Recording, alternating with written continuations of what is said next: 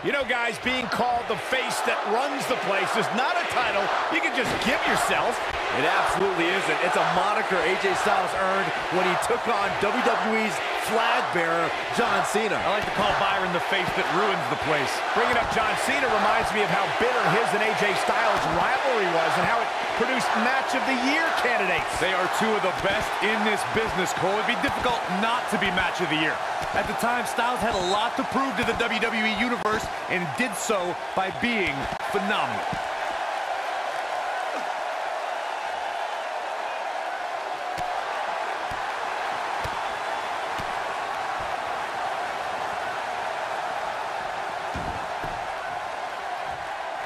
And John Cena with so much pent-up emotion.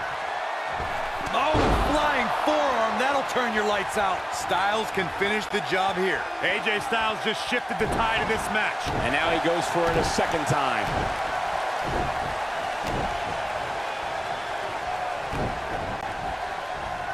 Tucks up. There he goes again.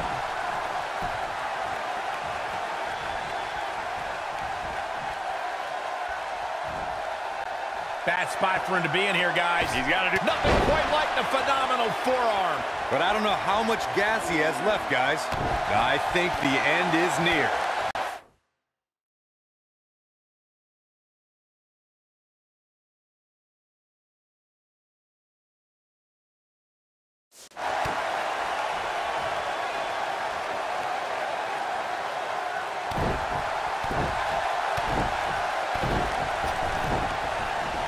And he hits with the dive. He's getting after it while he has the energy. Smart move.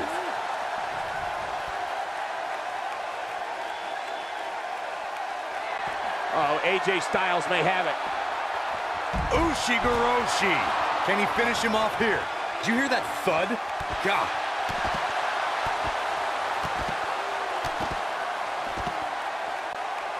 Back now inside the ring.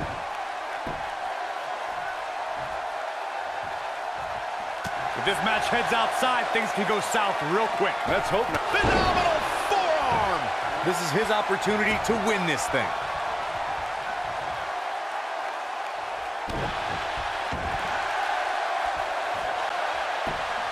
He breaks it. I can't believe it.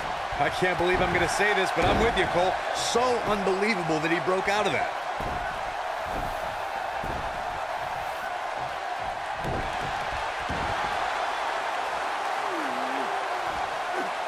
Whoa, he lets him out. What a fool. He had him dead to rights.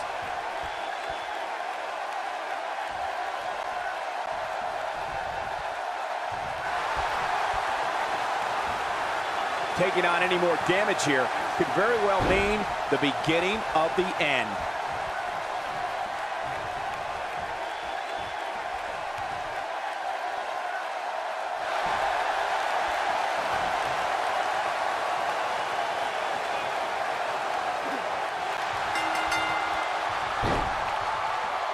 AJ Styles gets the win. Here is your winner, the phenomenal AJ Styles. And AJ Styles walks away with the win.